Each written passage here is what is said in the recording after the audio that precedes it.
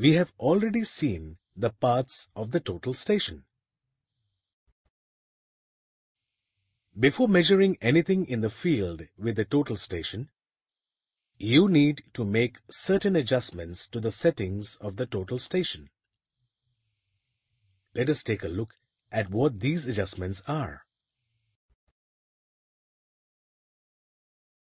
First, adjust the tripod to a height that is comfortable for your use by moving the tripod legs.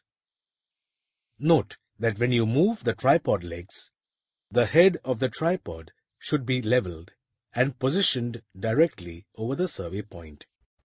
Now, place the total station on the tripod and fix it properly with the center screw.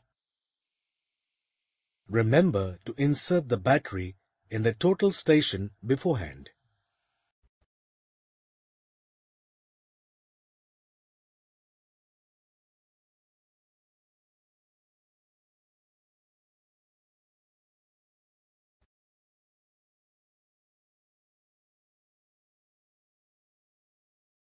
Then, rotate the optical plummet to adjust the focus on the survey point. Rotate the leveling foot screw and tripod legs to center the survey point in the optical plummet reticle. Continue doing this until you see the bubble in the center of the circular level. Now, turn the total station until the plate bubble is parallel to the other two leveling foot screws. Rotate the two leveling screws to center the bubble in the plate. Now, rotate the total station perpendicular to the first two leveling screws without disturbing the bubble at the center.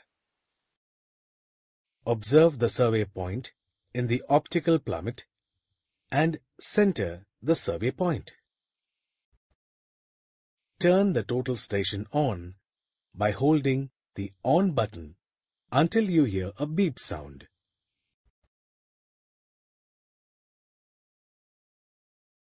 Select the level function from the device menu.